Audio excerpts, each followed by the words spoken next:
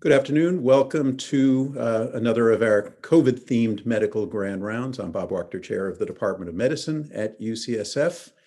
The title of our grand rounds today is The Fourth Wave and Is It Safe to Fill in the Blank. You see the instructions here for this conference. If you have questions, please type them in the Q&A box and we'll get to as many as we can.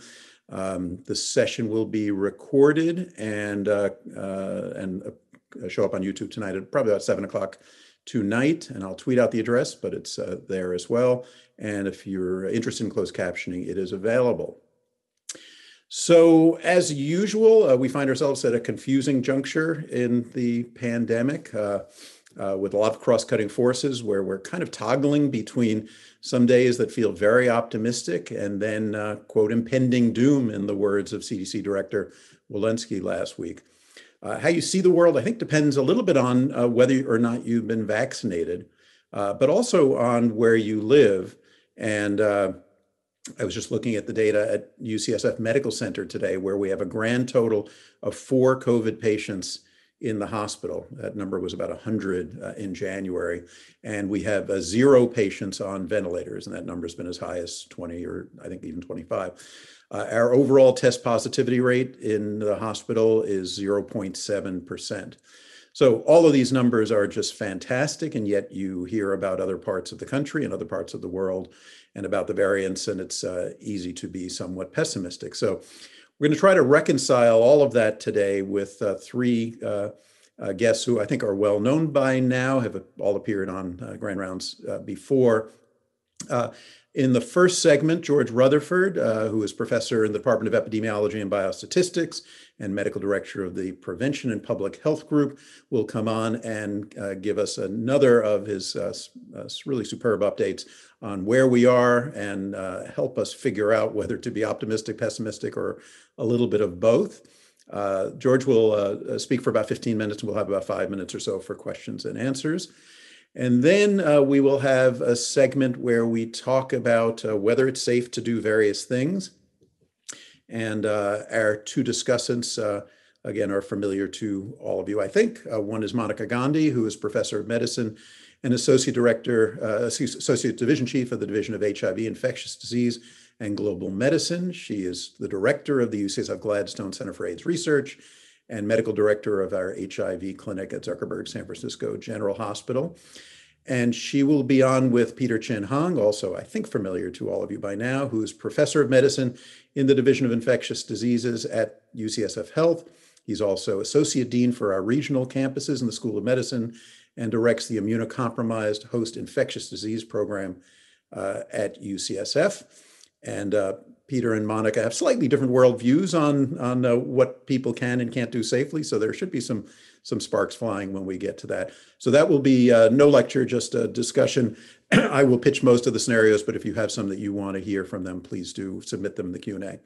So it should be really an engaging and interesting session befitting the moment that we find ourselves in the pandemic. So let's start off with George Rutherford.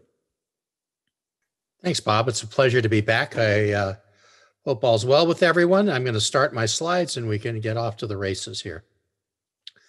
So I first wanted to start off by talking a little bit about the international situation. And this is something I think is really quite telling, that the US and the UK have done these fabulous jobs getting people vaccinated. And even the UK strategy that Dr. Wachter knows so well of a single dose, and then when we get around to it, a second dose, has produced this massive drop-off in transmission. Whereas other places that have been less, have had less success with vaccination, like France and even Canada and Brazil, have not really been able to move the dial here very much. A real interesting case is Chile, and perhaps we should come back and talk about that someday. Chile, which has done very well in getting people vaccinated, has not been able to drive down its rate yet, and it's a little unclear why that is. Here in the United States, COVID cases are increasing in parts of the United States here in March and April. we've had 30.9 million total cases, 73,000 yesterday, and a 65,000 7-day average. This is what we're talking about, this little blip out here. Deaths are continuing to decline, which is good news, although we still have 2,500 plus deaths. The cases seem to be occurring in a couple of clusters. One big one is in Michigan. And it's really this eastern part of the lower peninsula of Michigan has had really a large outbreak. And as you can see, it's almost at the height of the winter outbreak.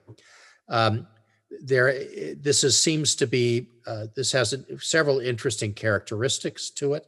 It seems to be driven largely by variants, specifically the UK B117 variant, but it also seems to have been, at least initially, spurred on by youth athletic events, in a pattern we really haven't seen before.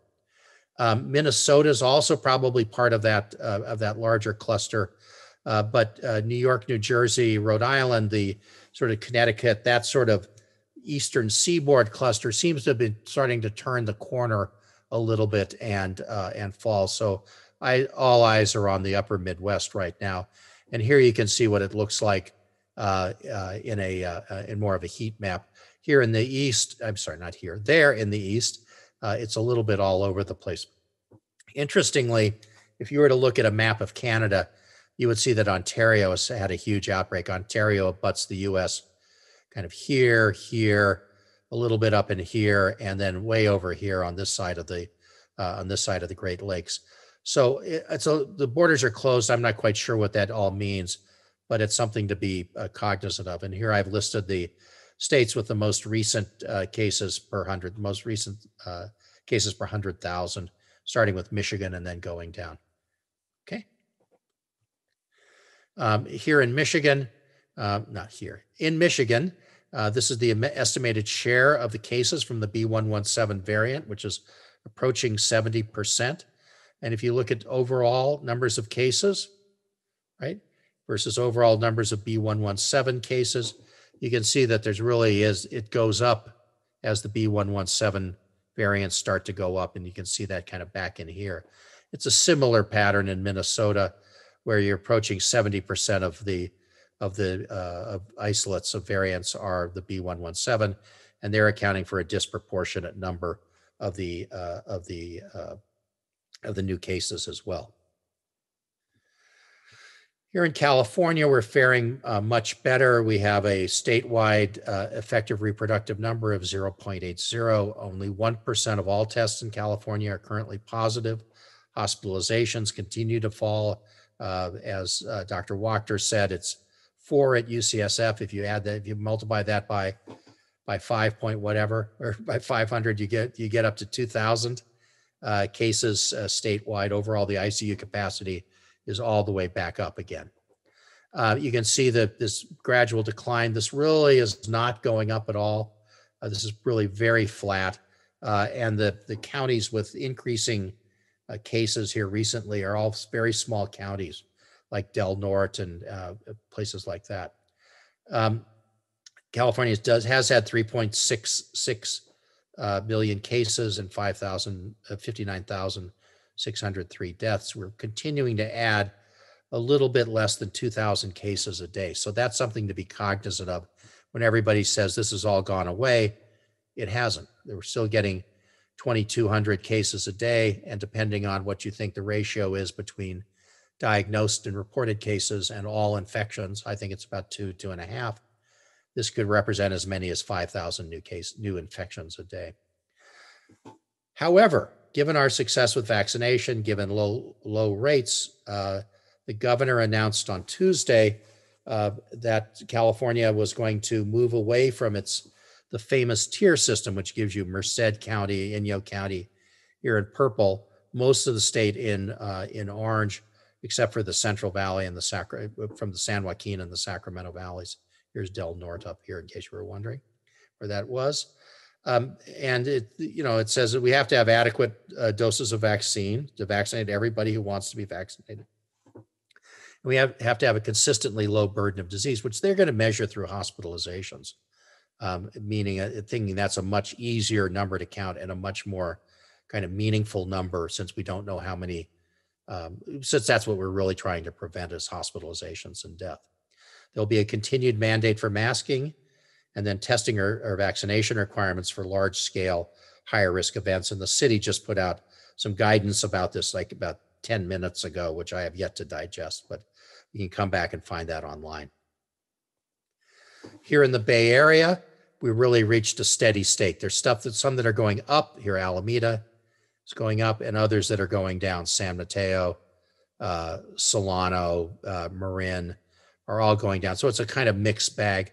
Everybody has low case counts except for Solano and Napa, and the R sub E's are all well below 1, and only in Napa is it over 0.9 to 0.92, and the positive percent of tests positive are low all across the board. Here in San Francisco, it's 0.8%. The other thing is that San Francisco, this number really is 2.05. Which means we're not meeting the criteria for the yellow tier yet. We may meet that next week. Then we'd have to have 3 weeks at the yellow tier before we could actually move into the yellow tier. So that would be somewhere around April the 23rd.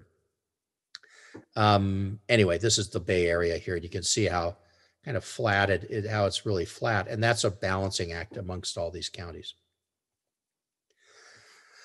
COVID vaccine dosing is going, as my father would say, like gangbusters.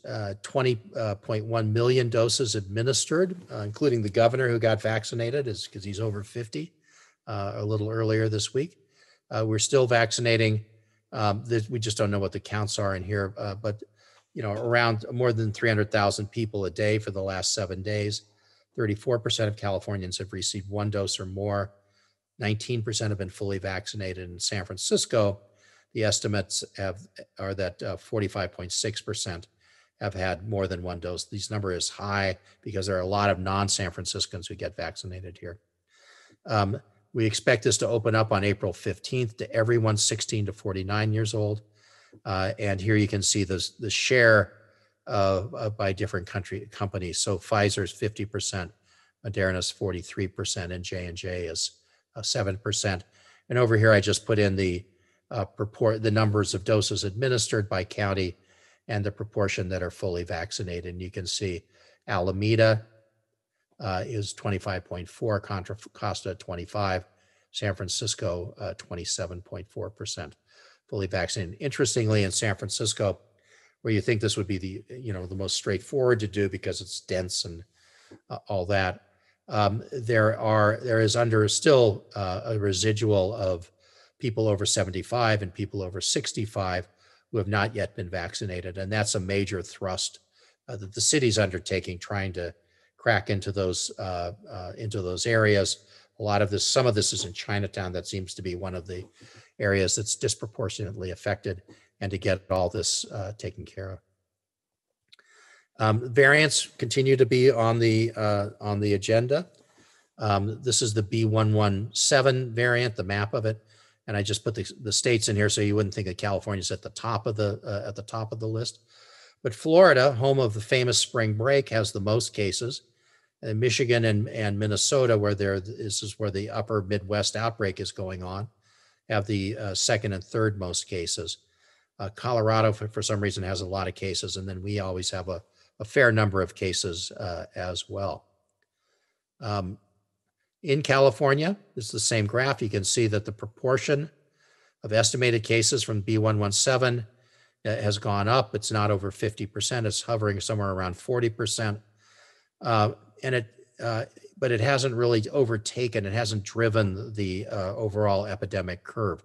And part of that is that we have so much of the local variant, the so-called West Coast variant, formerly known as the California variant, with 9,200, 9,300 isolates as opposed to 873 of the B117. And I think especially here in Northern California, that these isolates, these strains are outcompeting the B117 variant and may hold this down over time. We'll have to see how that works out. And that's the good news about that, is that there was a letter published in the New England Journal yesterday that showed that the B1429 variant, one of the two California variants, West Coast variants, is susceptible both to Moderna and Novavax vaccines. This is relative to the wild type vaccine. So you can see that, and over here, it just gives you an idea of how much difference we're talking about. This is the B1429 here on this side. This is the South African strain on this side. And you can see that it's, it's not exactly the same, but it's not that far off either. And what they concluded is modestly lower value in neutralization titers against the B1429 variant seen in this study is similar to what we saw previously when neutralization of the B117 variant with the UK variant was tested with the same assay using serum samples obtained from recipients of the Moderna and the Novavax vaccines. These results and the high efficacy shown by these vaccines suggest that vaccine elicited neutralizing antibodies are likely to remain effective against the B1429 variant, which I think is plenty good news. And then finally, just to wrap up, you will remember that UCSF sent people to the Navajo Nation during just a brutal period for them of out of control transmission. The Navajo Nation in late March reported a day where there were no new cases and no new deaths.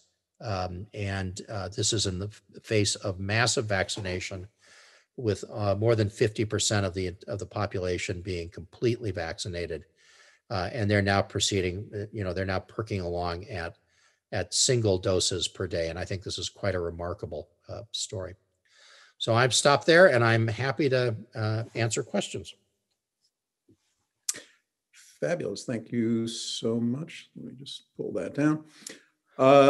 So a ton of questions. We can go for about 8 minutes. Sounds like the governor made a bet that June 15th will be great. That's both a biological and probably a political bet. Do you think that's a good bet?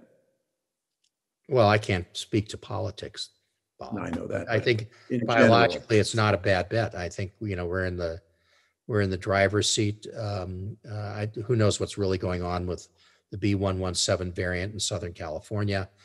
Some of the wild cards are youth sports, which we've seen have been at the core of the resurgence in Michigan, and then vaccination. And vaccination is going really, really fast.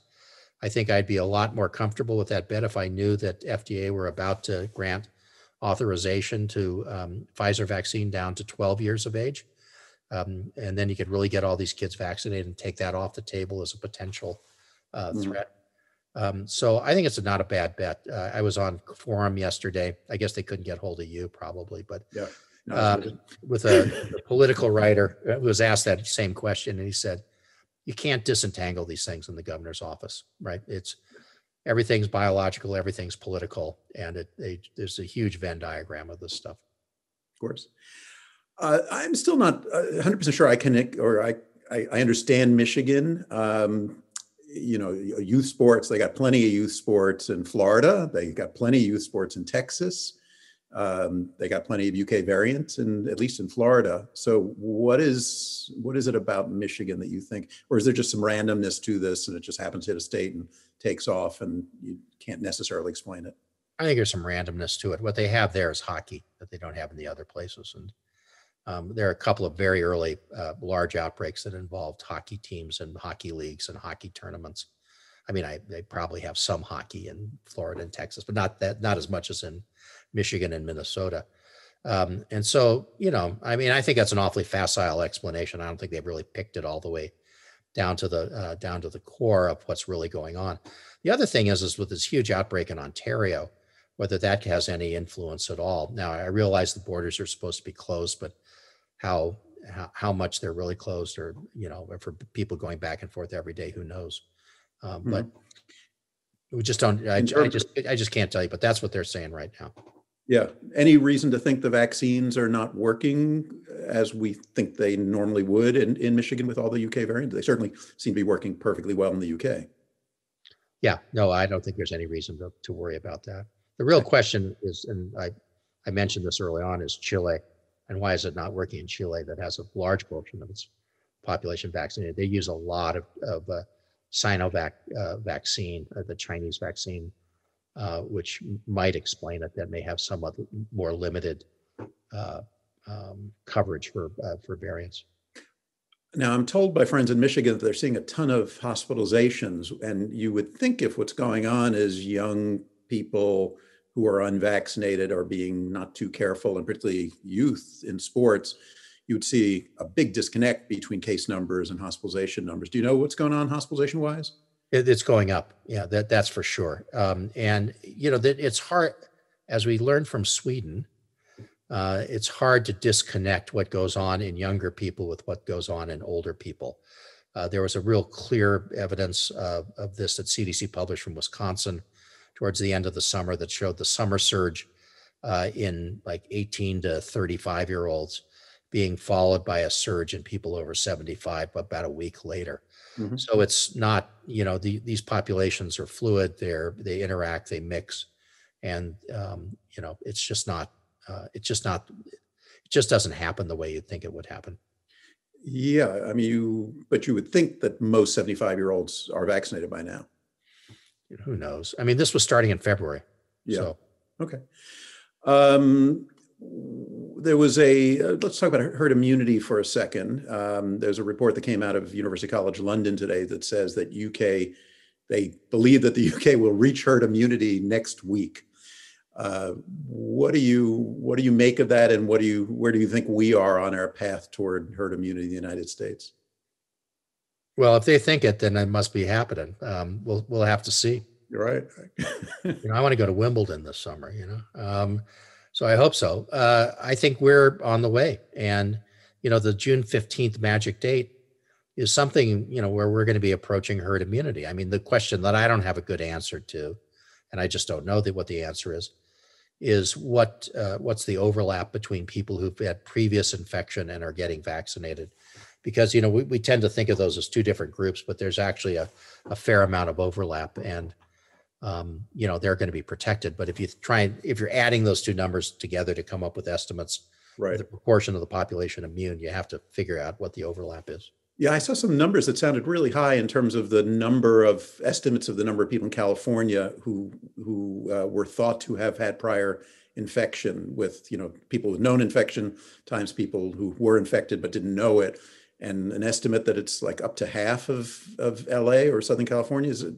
I don't know if you've seen those numbers, but they seem high to me. I don't know where you think. I use 2.5 as a multiplier.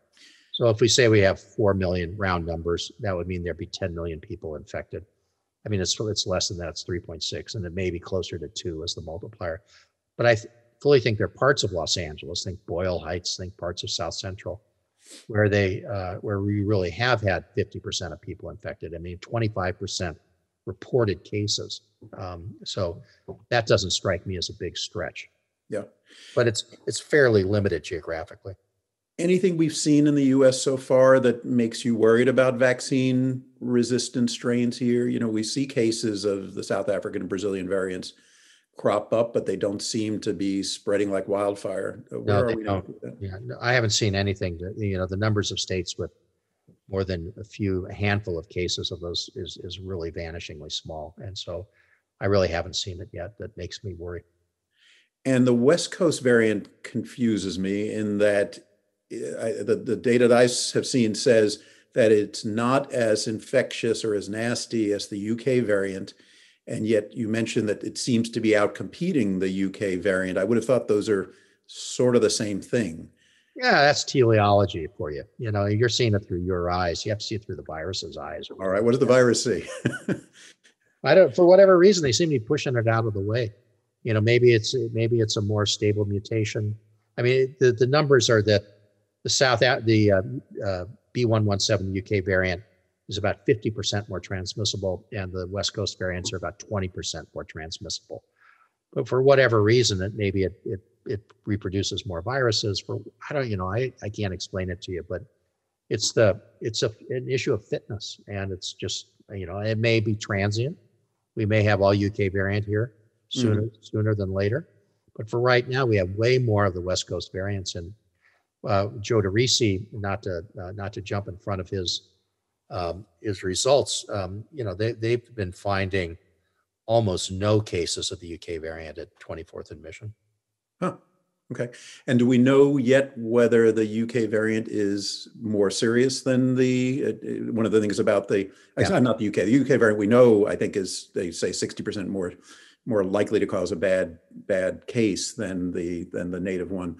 Do we know about the West Coast variant? Is it more serious or just more transmissible? It's more transmissible as far as I know right now. So we're pretty lucky that is their dominant variant here. If it was the UK variant, we'd be in worse shape. Yeah, like Michigan. Like Michigan, except for without the ice hockey. Except for without the ice hockey, that's correct. All right. Well, George, thank you so much, as usual, for educating us and bringing us up to speed with things. It's a very interesting stage. And hopefully, I mean, it really does sound like we're in a position in California that, I guess the last question is, like, what could go wrong here? Is there anything that if you sort of say the odds are good that we're moving in the right place? I think the odds are really good. I mean, what could go wrong? There could be some unknown, previously unseen side effect or adverse event from one of these vaccines, like the cerebral venous thrombosis like in Europe with the AstraZeneca vaccine. Mm-hmm. Something like that happened and it destroyed confidence in the vaccine. Vaccination levels might not get to where we need them to be. We could run out of supplies because they decide to divert everything to Michigan and Minnesota. Mm-hmm. That could be something. We could get a new variant introduced. This Indian variant has been described at Stanford now, and who knows what's going to go on with that. There are lots of crazy things that could happen, and sort of biological and kind of economic forces if we divert the vaccine supply. But I just don't see it happening. We've given 20 million doses. We know kind of how, what the vaccines can do. We seem to have a stable supply, although that could get diverted, but it's not going to get diverted in huge numbers. Mm-hmm. So far so good with the variants. All right, good. Well, that makes me feel better. Thank you, George. Really appreciate it. My pleasure. Let us bring on Monica and Peter. Hello, Monica. Take yourself off mute if you could. And there's Peter. So before I start peppering you both with scenarios, why don't you just react to what you heard George say? Is it sort of appropriately sunny? Any part of it that surprised you? Maybe I'll start with you, Peter. I mean, to me, it's not, the sun is definitely shining in California and I feel great about it. I love warm weather. But the question is really what's in the future. And the question for me is not even what's in the future by June 15th. I'm worried about later in the winter or maybe in the fall. I don't know when it's coming, but I'm worried about that waning of natural immunity leading to that, more vulnerable population. I'm also worried about young adults who may not get vaccinated in time. So those are just worries. Doesn't mean I'm not basking right now in the sun. Okay, good. Monica. Yeah, I am not worried about the future. So the absolute only thing that could get us through a pandemic is getting immunity to the pathogen that is leading to the pandemic. Period. Nothing. Mask, distancing, ventilation are tools. And the solution to a pandemic is giving the population immunity to the pandemic. There are two ways to do that. One is the unfortunate way of natural immunity. Would not want very many people to get cases, though they did. About 30% of Californians have had exposure to the coronavirus by a large seroprevalence study that was done and published by the CADPH. The San Francisco Chronicle showed us that article. And then the second way, of course, is disseminating vaccine, highly effective vaccines. We have them, we're disseminating them, we're giving them out. What will happen when you give a large proportion of the population immunity is that cases go down to such low levels that they can't mutate, they can't create new variants, they can't do a lot of what they're doing now when we have high levels of transmission. And there is nothing in my mind that why there would be a surge in the fall or the winter when we are giving, no one's stopping the vaccination campaign, we are giving them out great, like gangbusters, I think as George's father said. And so we will get to the end of this pandemic and we will not have surges in the fall and the winter. Great. All right, let's start with a bunch of scenarios. Let's start with the vaccinated scenarios. And Monica, why don't we start with you? I am vaccinated. Can I go to the gym, the dentist, get a haircut, eat at a restaurant, indoor and outdoor? And if the answer is yes, yes, yes, yes, yes, it's then tell us what I can't or shouldn't do as a fully vaccinated person. So the answer is yes, yes, yes, yes, yes to all of those. And that's because not actually from the clinical trial data, which almost looks less good than the vaccine effectiveness data. So we have now study after study that's showing us how incredibly effective these vaccines are in the real world. The three largest I really want to point out to is the March 29 CDC MMWR study that looked at vaccine effectiveness across this country when we rolled it out in healthcare workers and first responders. And to put it super simply, Dr. Dave Glidden helped me message this appropriately. There were people who are unvaccinated and people who are vaccinated. There was 161 infections in 1,000 people who are unvaccinated, and there was one infection in 1,000 people who were vaccinated. That's how effective these vaccines are. Another good example is the Pfizer press release from April 1st, looking at 40,000 people across the world, including those who've had the South Africa variant. And it's 100% effective against severe disease and death, 100% at 6 months. They're even better in the real world than they were in the clinical trials, and that's saying something. Mm-hmm. So I would want people who are vaccinated to go and do whatever you'd like to do now and feel really safe about it. The one thing that you should do, and this is, I call this social norms, I call this politeness, is that if those are out who are unvaccinated, only some of us are vaccinated, some of us are vaccinated. We're in a twilight period right now here in the United States. I think it's very impolite not to wear your mask and to distance from others in the store or if you're in that restaurant, because I think it's a social norm right now. It's not fair. There are a lot of people who haven't gotten vaccinated, not because they don't want to be, but because the eligibility in April 15th opens up to 16 or above in the state. Okay, Peter looks like, as my wife, the journalist, corrects me all the time, is champing, not chomping, but champing at the bit. So, Peter, I don't know if you're quite as you can do everything-ish, but go ahead. It's the scenarios for the vaccinated person. I mean, I love to do things. I'm a go-getter. I love the outdoors. I love indoor dining, all these things.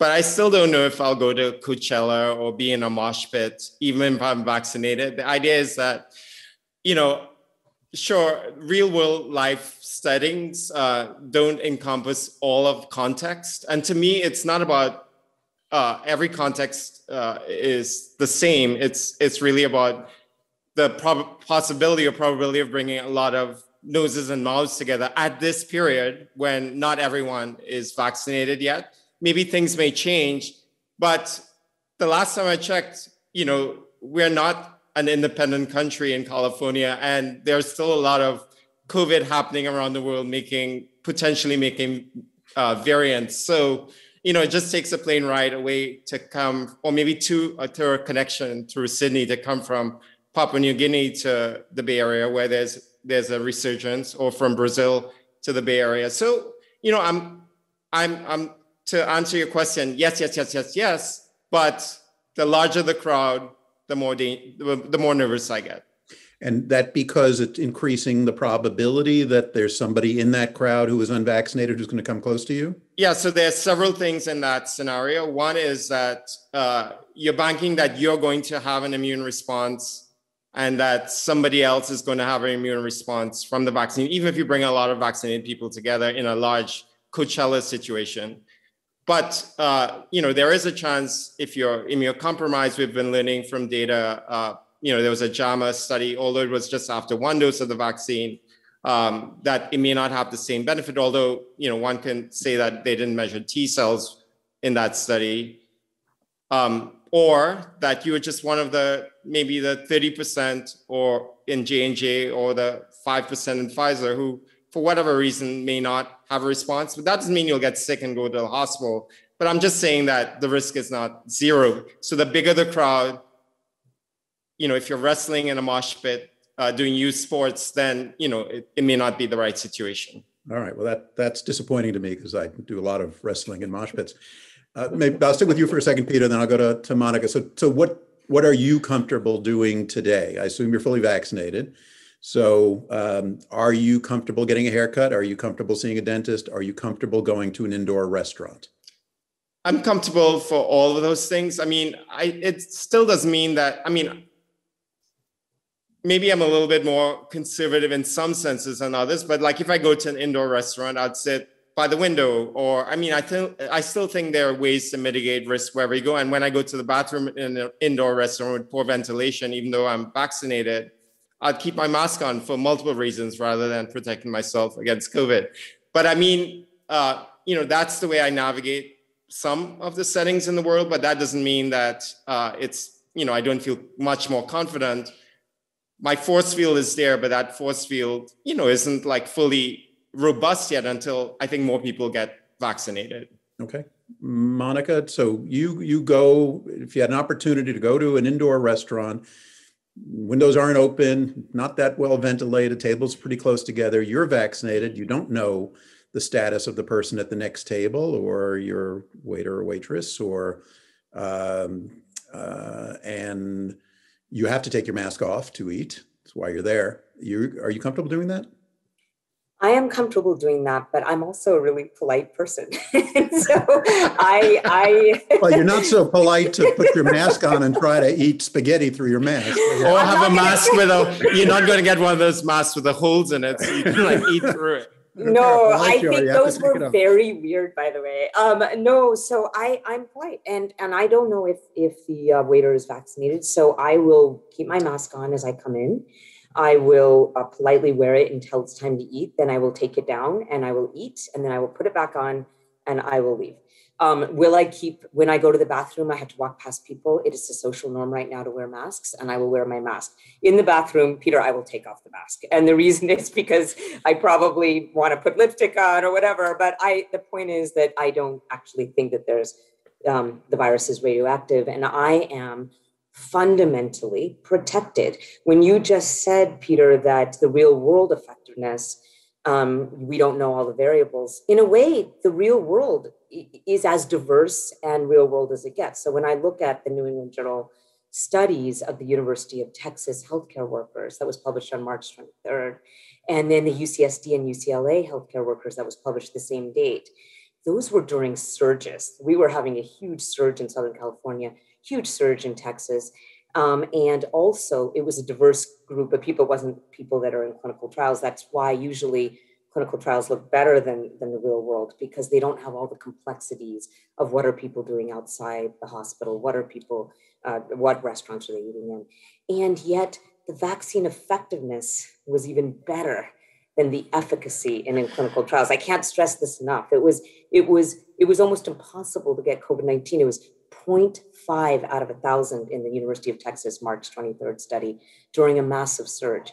These vaccines work like I literally am giddy. Like my head is always spinning with how incredible we are in terms of how well these vaccines work in the diversity of the real world. The Pfizer April 1st study was 40,000 people across the entire planet, South Africa, other places, lots of diverse activities and going on.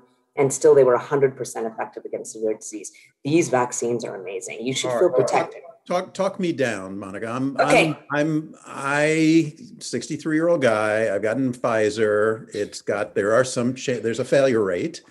I'm comfortable doing a whole lot of stuff I wasn't before. I flew to visit my parents and there are a bunch of other things I've done. I got a haircut yesterday. But going to an indoor restaurant, taking my mask off in a non-ventilated space, I don't particularly want to get even mild. I'm confident I'm not going to get hospitalized and die. That feels good. But I don't particularly want to get mild COVID because I don't know for sure that can't turn into long COVID or some long-term consequence that I don't understand yet. Am I being too over-the-top conservative? I do want to say that I understand why people are nervous, and everyone should do whatever they're comfortable with right now. However, I'll give you a good example. My parents are 87 and 80, so they are older than you. And 2 weeks after, and 2 weeks, clarify that. Yeah. 2 weeks after their second dose, put them on a plane, and I brought them over here from Salt Lake City to my household that has 2 unvaccinated children and a vaccinated adult child, who's me. And we hung out together, we hugged, we spent a lot of time together. And then the last night we went to an indoor restaurant. It was so good. And we were all sitting there. We were very respectful of the social norms of masking when the waiters came by, but we were in an indoor restaurant in San Francisco. I felt perfectly safe. Why? Because, and I actually really love my parents. I think it is again the data that has convinced me so much that that what you're quoting with this possibility of getting 5% in the Pfizer and Moderna trials of getting COVID was in the clinical trials. And I don't want them to get severe disease. It's 100% effective against severe disease. And then even the rare amount that would get a mild COVID infection, because I know how few cases there are circulating in the particular city in which I live, I knew that of the, for example, 15 people in the city who were diagnosed with COVID-19 yesterday, 4 people in the hospital, at my hospital and 6 at yours, that likely I was not exposing my parents to COVID in a low case environment. Right. And that's what we're going to experience as we go on with time. So everyone should do what's comfortable for them right now. But as we go on with time, as the cases get very low, you know that you just can't be exposed to those cases, just like I didn't think my parents would be exposed to the 15 cases. Well, I guess not can't be, but the probability becomes really very low. Sorry. Really Yeah. low. Yeah. If it's 15 new cases a day in a city of 875,000 people, the Right. probability you're going to run into one of those people is awfully low. I didn't Peter, think so. any comments on this? Before then, we're going to move on to travel. Yeah, I mean, I would say a few comments. I mean, I think overall, Monica, believe it or not, are saying the same thing.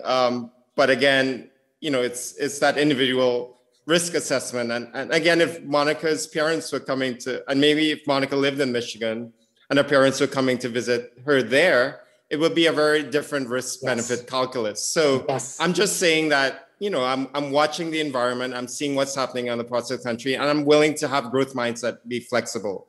The other issue about the CDC study, I'm like completely gangbusters about, but whenever you look at healthcare worker studies, just in general, I'm always just a little bit suspicious that they are also doing other things apart from just having the vaccine as their only protection against the ills of the world, just as a caveat. Yeah, I think one really important take-home point here is your protection comes through vaccination, but also relates to how much virus there is in your community. So how you would respond to this may differ in San Francisco today than if you were in Detroit, and so that's I think a key point for people to understand. All right, let's talk about travel for a second. Peter, one of our viewers said, want to go to New York City, which is having a little bit of a surge, go to hotels, go to restaurants, go to museums, go on the subway, go to the theater. Anything about that any different, particularly with the travel component? Do you think about getting in an airplane any differently or getting in taxis or Ubers any differently? I mean, I do feel a little bit more ebullient about that, or not, I guess ebullient isn't the word, but more, confident that I'm protected. But what it means is I'm still keeping up my game of wearing that mask.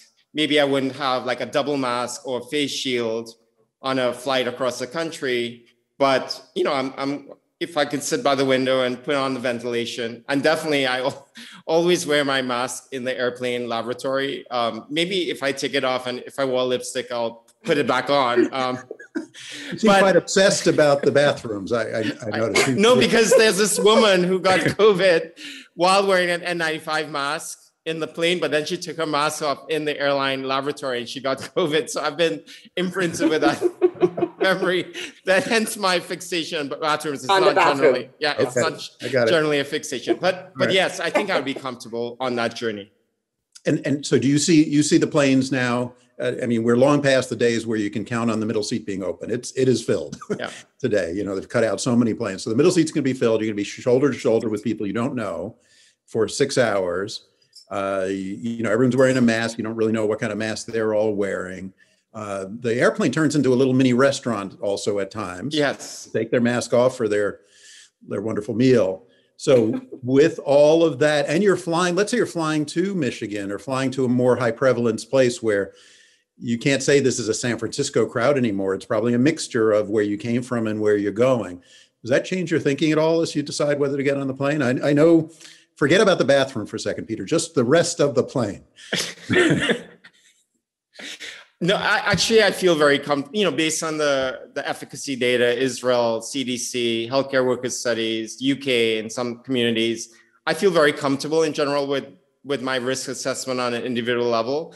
I just wouldn't, I would still keep my mask on and not just for politeness, but just because I'm going more into unknown territory or mixed risk territory versus if I were flying within California, for example. Okay, makes sense. I have to say, when I flew a few weeks ago to visit my folks, I kept my mask on, particularly when the meal was served. And then about 45 minutes later, I took it off briefly and wolfed something down.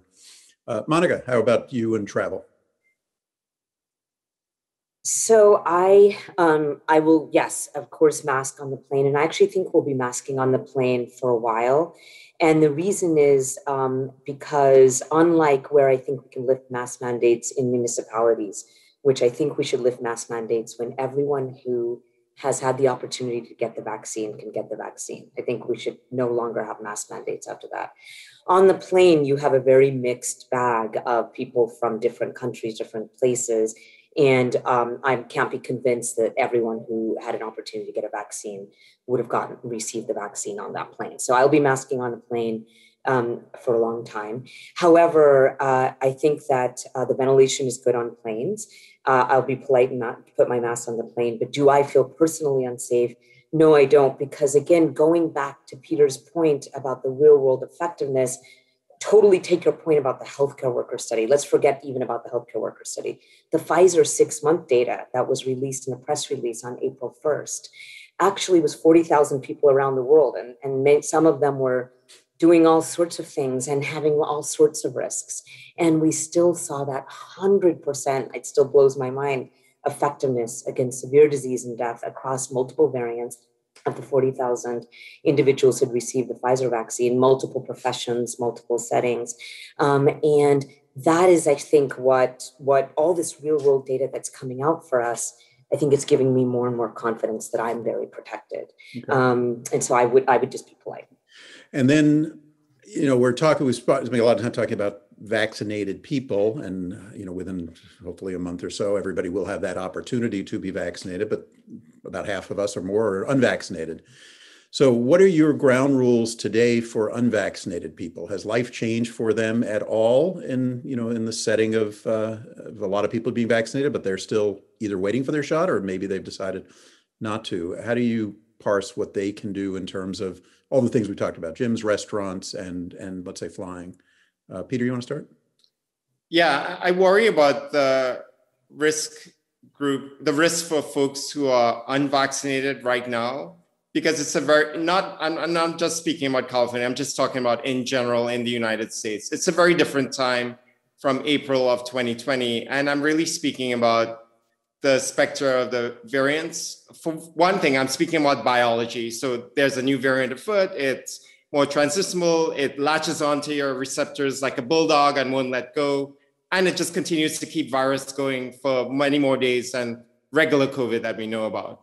So that's one thing, biology. But what I'm most worried about is a second issue. And of course, it's going on a little bit younger age group. The second issue is mainly about optimism, which is a great thing. And that's why I love Monica in general. And I'm generally like a half glass full kind of person. But optimism may drive, that feeling that maybe I can take a chance and not wear that mask this time, or in an indoor gym because it really cramps my style when I'm on the treadmill. I think that's what I'm worried about, both the biology and the sort of feeling that I'm invincible because everyone else feels like they are, even though I'm not vaccinated. And maybe I might get a fake vaccination card too from Shopify. I didn't know you could. All right. Doesn't surprise me. Monica, what do you think about the unvaccinated person? I guess it seems to me that they're in some ways more danger now with the variants and with this, this idea that we're optimistic, it's good, the curves are mostly coming down. You could look at that and just say, yeah, it's 2019 again. I can act like everything's great, and maybe that's going to get me in trouble. I think it's very important to put in your risk equation two components. One is vaccination, whether you're vaccinated or not. And the second is the amount of circulating virus in your community. And therefore, these tiers that we have in California were actually put into place for a reason. There is more mingling that occurs at lower case rates because there is more mingling that can occur, because you are less likely to be encountering a virus. So at this point, with our very low, we're going to go into the yellow tier next week, with our very low cases and with the need for people to see one another and to be, get exercise and all that, I would feel very comfortable with that. Unvaccinated people being in gyms with their masks and being outdoor dining. Again, there's a lot of lower risk in the outdoor spaces. I think we haven't stressed enough. The degree of transmission is so low outside. There was just a study published in Irish Times 2 days ago that about 1 in 1,000 transmissions occur outdoor. But if I were unvaccinated, I would not go indoor dining, not because I actually think that I would get around cases, again, because there's such low case rates. So when I went indoor dining the other week with my parents, I also went with my children who are unvaccinated, but they're very low risk for infection. And I knew the case rates were very low.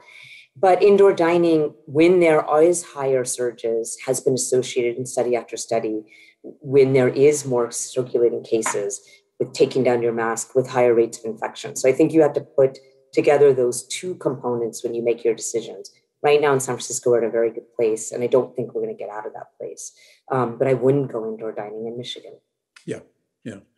Okay, which brings up the topic of the kids. So now you have increasingly families with parents vaccinated, kids not. And I love, by the way, you citing both the New England Journal of Medicine and the Irish Times in the same sentence. Impressive.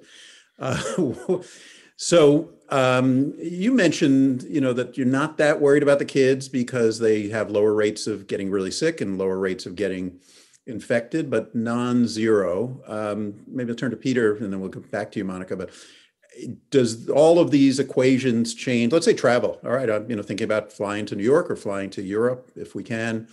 But now I have some small or medium-sized kids to bring along, so they're unvaccinated. Does that change your thinking about this trip?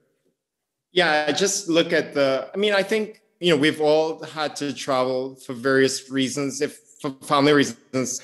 Even during the darkest pandemics, people were still traveling, and people had to sometimes do that with kids if the risk-benefit equations made them travel. So, it just depends on why you're traveling. If you're going to, again, the Great Lakes in Michigan for a cabin, it's not the right time to bring your unvaccinated kids because they're alternatives. So I always think about alternatives when I think about and the reason for travel. If you're trying to go to get a beach vacation, maybe Hawaii is better because their test positivity rate is so low and they have such great disease screening onto the islands.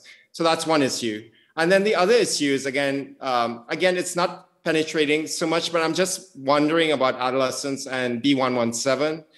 There's a recent, some data from Michigan showing that the number's just creeping up a little bit slightly. It's going from, the 10 to 19 years old, from 1 in 9 to 1 in 6 chances of being infected at that age group. So, that just also adds another wrench. But overall, under 12, generally pretty protected from both transmission and acquisition. 10 to 19, a little less protected, but much more protected than 20 to 50 years old. We know from that Science article. So, that's the way I'll navigate the world. Optional, think of an alternative if that destination is surgery. Family reasons, I will go and just protect your kids. Over the age of 2, everyone can wear a mask. Mm-hmm. So Monica, I guess I worry a little bit about the kids in that our thinking about them and kind of almost the orthodoxy now is they don't get sick. They're okay. They don't catch it as often. They don't transmit as often. But now in a world where parts of the country, the UK variant is the dominant variant, and that is 60% more transmissible and 60% more serious if you get it. Does that change your thinking about now taking along this unvaccinated person you love to the restaurant or on the airplane? Yes, the numbers are a little bit different than they might have been a few months ago. I'd really like to address this question of the B117 variant because there are models that can show that the B117 variant will stick more to your cellular receptors in your nose or to respiratory epithelium. However, we actually have the ability to look epidemiologically at data and decide if the B117 is doing the three things that we're nervous about. The three things you'd care about with the variant are, do they have increased transmissibility? Do they have increased virulence? And do they evade the vaccines? B117 increased transmissibility. Dr. Rutherford showed us a map of the places in the country that have the highest levels of B117. One is right here in California, and we're not all surging at the same rates. Michigan does have a high level of B117, and there's a lot of transmissibility there. So does Florida. However, New Jersey, New York, and Pennsylvania are the other three states, and Colorado and California have much higher levels of B117. During the rollout of the UK vaccine rollout program, they had 91% UK variant B117, and yet they managed to keep their cases very low. Israel, same thing, 80% of B117. They did see increases at the beginning with transmissibility, and then once they got to 40% first dose, cases came down. They actually plummeted. Second is virulence. Well, there's actually the most simple question, the most simple way you can figure out if something's more virulent, forget about the laboratory studies of sticking, is do we have increased hospitalizations per case? It's the most simple metric you can imagine about the degree of severe disease from a variant. And hospitalizations per case have not budged. They have not gone higher in places that have high B117. All that data is available from the CDC. You can just do a simple math equation. So 20 cases in front of you, there should be 5 people hospitalized out of those 20 if B117 was so much more virulent, not just one. And the hospitalization per case rate is not budging and has never budged in places with high levels of B117. I do not think it's more virulent. And then the third is it doesn't evade our vaccines. T cells are the main way that we control viral replication. Remember, antibodies can come down over time, but our T cell responses, which are harder to measure, and it's why we don't think about them as much, is how we fight viruses. And our T cell responses are intact. Per Dr. Red, an article published through NIAID, through Dr. Sethi, multiple articles now showing us our T cell responses preserved against B117. So I'm comfortable with my children, even in the face of B117.